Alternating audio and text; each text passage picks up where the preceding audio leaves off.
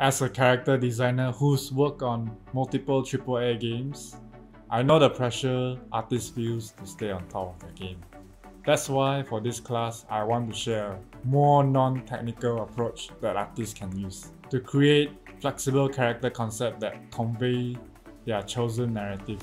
Hi, this is Glint. I'm currently a freelance illustrator and concept artist at multiple studios. While this industry is definitely competitive, it is constantly expanding. So you don't have to worry if your style of art and design is considered niche. During my time in the industry, I've often heard that creativity is the most important skill, but people often forget how crucial it is for concept artists to have a system to make their design work. With this class, you'll be getting an in-depth walkthrough of my workflow and thought process to help guide you to create your own character designs.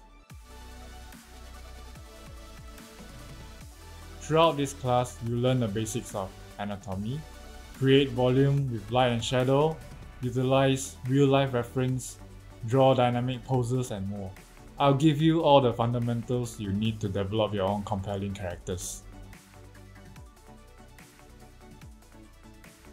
In this class, you will learn the basics of character drawing, then create your own character concept that combines a character's personality and appearance.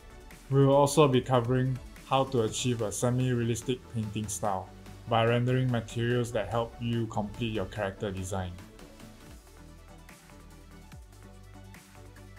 You will have the chance to work on perspective, create clean line art, practice the basic of anatomy, try drawing dynamic poses, render materials using a real-life reference, and create a painting based on light.